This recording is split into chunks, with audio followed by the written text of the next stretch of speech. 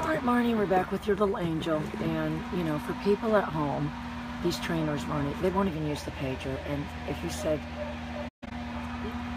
you honestly think you asked people they would rather prefer the pager, or Michael might say, oh, whatever it takes. Marnie is not going to say anything other than use the pager. This dog is a very soft temperament. If you said, why do you have to be more careful? You can get them where they don't, they're just going to sit there and do nothing. If you said Shoe Bottom could get her cornered over there, cowing down in the corner, and every time she moved, chase after her, make her say, yes, she wouldn't fight back. You know, they don't have a lot of fight back in them. They do have a servant's heart. Hi, Glenn. I'm glad I was saying something nice. Mike, apparently I said something nice online. That's how Glenn found me. As soon as he said he saw something I said online, I immediately went into some big defense of my troll attack, which apparently it wasn't. Yikes. But what you have to say to yourself is corrections are going to be less effective in a soft temperament dog because they're just going to kill your motion. If you remember, initially this dog did not move around. It wasn't real confident, and she just kind of stood around, looking around at every noise. If this was her first day, she'd be listening to Dave's blower or whatever they're doing over there. She would not, hi Keenan, she wouldn't be interested in the handler. So that was my pager. She was jumping at me. All I did was change it to up there. There's a certain levity you're getting. I know you're seeing it, Mike. Jamie, I don't know if you're there. I do like your platform. Jamie's trying to duplicate my platform. Ah, there's the going in circles, Mike. Let's get that one going. Wow. I think we need to say that, and I'm glad I thought of it that way, but on some level, the handler or the platform can act as the de facto handler. Because if you said driving one to a platform really fast, it's not going to result in one going to a handler real fast. It's not going to detract from it. Am I wrong, Mike? It's not going to detract from going to a handler real fast in any way. You're not going to be able to get that race me to myself thing like you can the race me to the platform. So watch. She was way over there. And yeah, she gave me the shake. She does the shake up a lot. It's that collar on her ears, and you do have to be careful. It looks like I might have the hair buckled in there. So what we want to start doing, and I know you guys probably don't take her out on the leash that much, but that's how you want to think of it, and I'm going to try to do one of those animation things. But if I take myself, where's my chalk?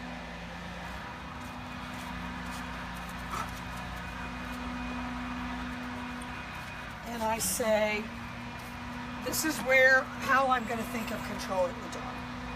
It's going to be this close to me, then it's going to be that close, then it's going to be that far, then it's going to be that far, it's going to be that far, and then there's going to be a no farther. But those are all circles. But then there's going to be a no farther, and that's where I'm going to initially start saying, come back real fast from there. So it's not any different than with General or Rennie. It's the same. The recall, if you guys know that if they're not going to come to you, it doesn't matter. You're not going to be able to do anything. So I'm saying to myself, there is a... And if you said, well, how do these circles... And I'm glad you asked that. How do these circles have to do with the platform? It's the same thing. The circles are emanating out from the platform. And if you said, okay, so show me that one. I'm adding the pager. I have your pager right there. So if you said, oh, you did it far away in the beginning and now you've tightened it up, I had the pager right there. That's what I need, Mike. I need a drone to fly over top of me. But I'll draw the circles out better. But I think you can see what I'm talking about. The circles are emanating out from the platform the opposite way. And so look. So say I'm all the way over here. I'm at this circle. I can still get her back over there. So if you said do the opposite, well, the dog is away.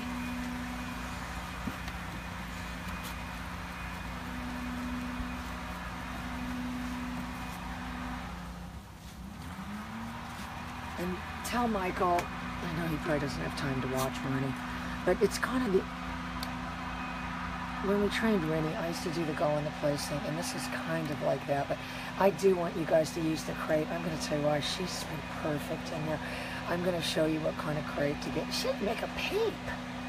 She doesn't make a peep at all. First thing in the morning, nothing. She's so good. But I do have her in like the little sky kennel thing, and I've made it into a little, you know, cave. You know, she's got her binky, her little chew bones, and this, that, and the other in there. Her room. She doesn't get up early. She doesn't. So the dog is all around the corner, so.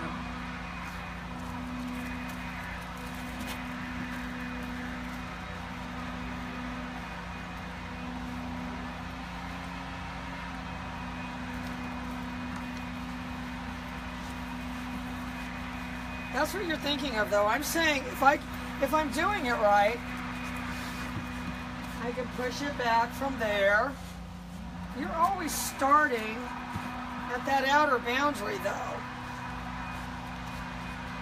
You can't do the way Doctor says on the leash. I mean, am I wrong? That's not even a methodology. That's fragmented, plagiarized sentences that they've grabbed out of God knows where. The Geneva Convention, from what it sounds like. Am I wrong? Yeah, that's Geneva Convention. So I'm saying to myself, if the dog gets off there, yay. And you said you didn't push it, but yeah, I did. Maybe that's what people need to do, Mike. If you said that wasn't concise. All right, hang on. That's what you're thinking. The circles are emanating. So, I'm saying to myself, if I can push it on, almost. And you don't have to be, you know. Eventuality is saying I can push it from anywhere in that force field, anywhere. All right, watch.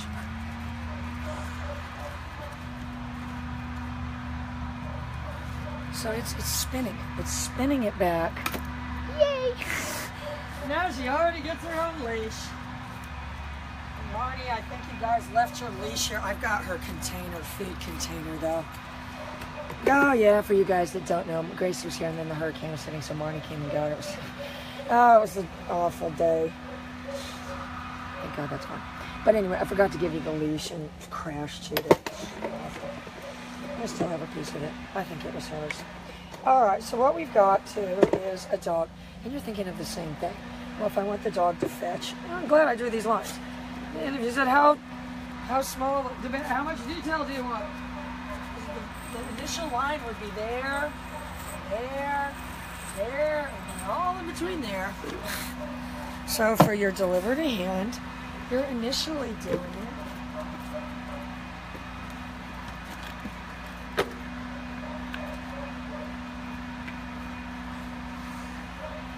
That might help people.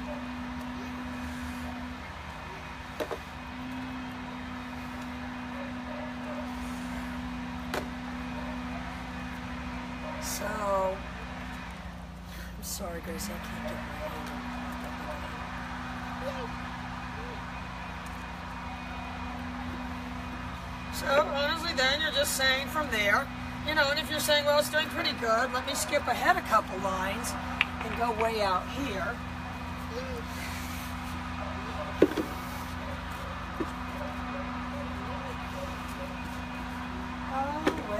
Oh, well. Look what the cat dragged in. No, she's not vying for my attention. Oh, no, she scared Gracie away.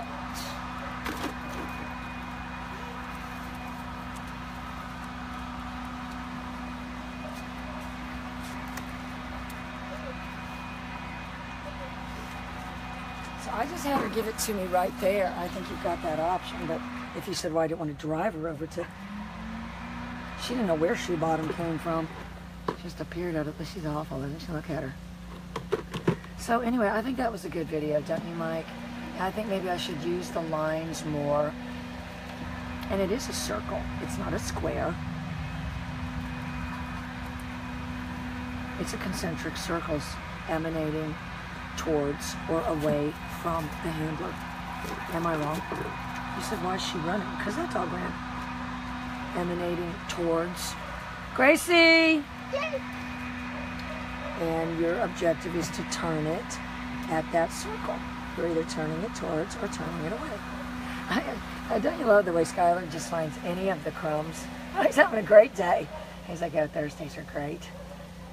Look at him. Look at his stomach. He tricks me into feeding him all the time. Then I remember, that was just earlier today. I think it was yesterday, but then I remember. All right, so the dog's right by me. Yay.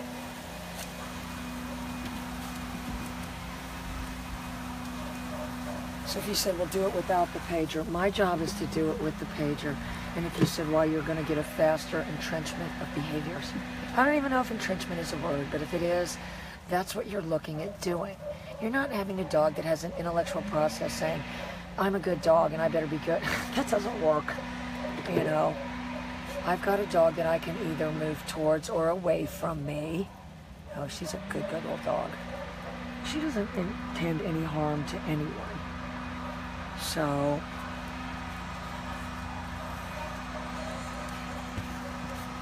I'm saying if the handler's on the way out here and the dog is there, if I'm doing it right, I should be able to move it from there to there. If I'm only limited to a dog that only comes in my direction, which probably isn't the worst thing that could happen for people. But if you said, well, what would that be? Well, it would be a dog would be out of balance because you could only make it move one way. If you said, what would that? Kind of like NASCAR cars. All right, she's kind of drifting over there. You're just saying where I've got those two choices, you know. And theoretically, well, if you knew how to do a remote sit, you'd say, well, I could get it to sit right here. I could get it to sit here. I could get it to sit here. And if you said, where would you start? You get it to sit right there first. Yeah, obviously.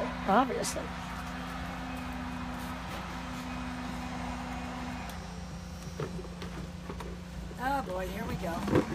Watch it. Oh, here we go.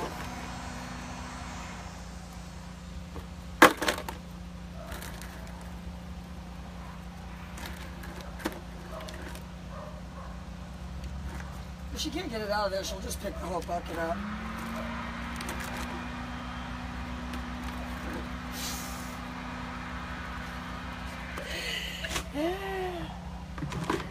Anyway, that was our entertainment for the day. She's doing fabulous, Marnie. I'm working on it, and we're going to get her going on the leash and start getting her going to town and get Michael to build this platform and tell him it needs to be, I think that one's 12 by...